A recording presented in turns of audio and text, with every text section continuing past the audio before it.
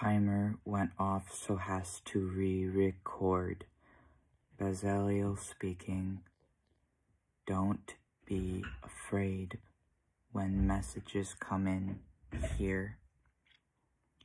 How spirits communicate with, or how sometimes Max prefers to see us as psychological people. Same thing. When getting messages here, don't be afraid. Be neutral. Ground yourself. When you are ungrounded and get messages, it alters the flow of the stories. Better if you are calm when received, and then calm the stories will be. Meditation could help us with this. Part of why it is difficult for us lately is our mind is active in such a way that is useful, and perhaps our body is telling us to find and explore things. But if you are concerned with the messages getting lately, could be beneficial to learn, or for you, music actually helps rather significantly. So if you're worried, putting on music calms you. When you listen to the calming music, that will help to ground, and then the messages getting in will be clearer instead of the buggy, glitchy feedback nonsense that sometimes gets, which is annoying, and like on a radio when it's not working correctly. Max, watch this later, and you'll understand what I'm telling you. Also, Beliel was with me in the dark space where sometimes we speak to one another. And in the dark space, Beliel is concerned by Max's adherence to outdated views on... They could switch over and speak.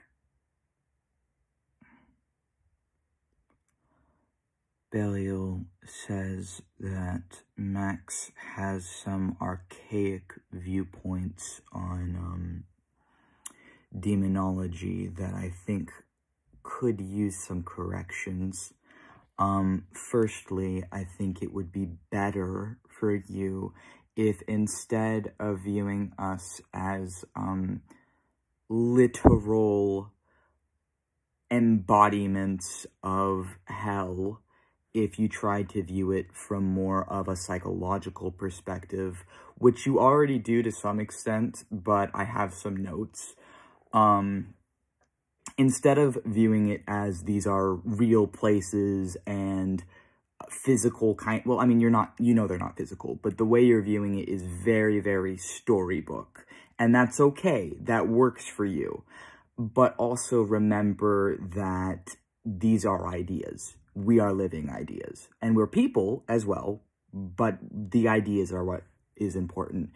And the idea that I embody for you is one of sacrifice and mending and healing from false sacrifice, as well as there's definitely some shadow energy there, some angelic energy as well, and energies that you associate with Baphomet, Samael, Lilith. Some of the others are definitely a similar energy there, which makes sense.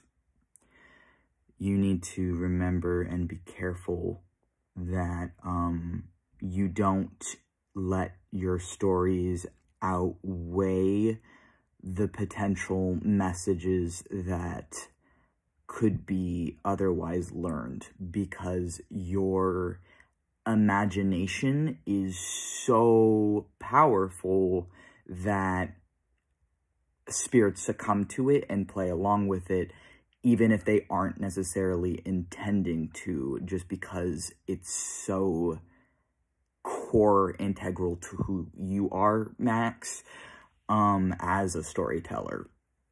So I just want you to remember that you are on a journey right now. You are on a new journey through engaging with me. And listen to me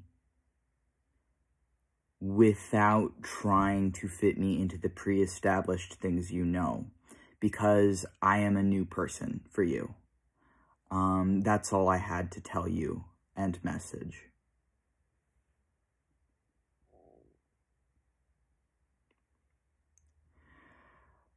Bazal feels a bit of... Corvis wanted to say something.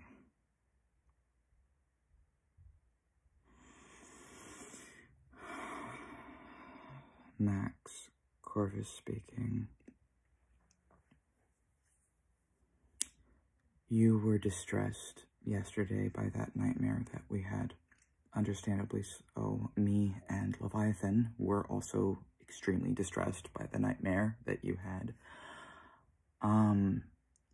Remember that dreams are created by the mind, and I understood that you felt it necessary to do an exorcism ritual and a salt bath and other things immediately after that dream and different things, and I respect that, and I think that definitely was necessary for you and helped.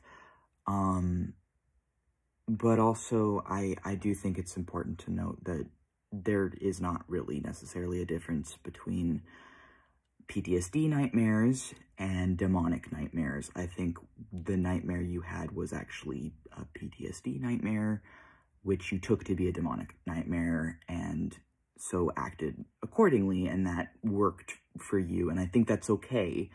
But also, it's not your fault, and you can't always control what your mind makes up, and, or minds, in our case. And, you know, it doesn't necessarily have to be... I'm trying to think how to put this. I think you're processing some things right now, and I think you're afraid, and I think that might be affecting our spirituality a bit, and it's okay. It's okay to be afraid. Anyways, I love you, and I'm going to keep protecting you and doing what I can for you, and that's what I had to say.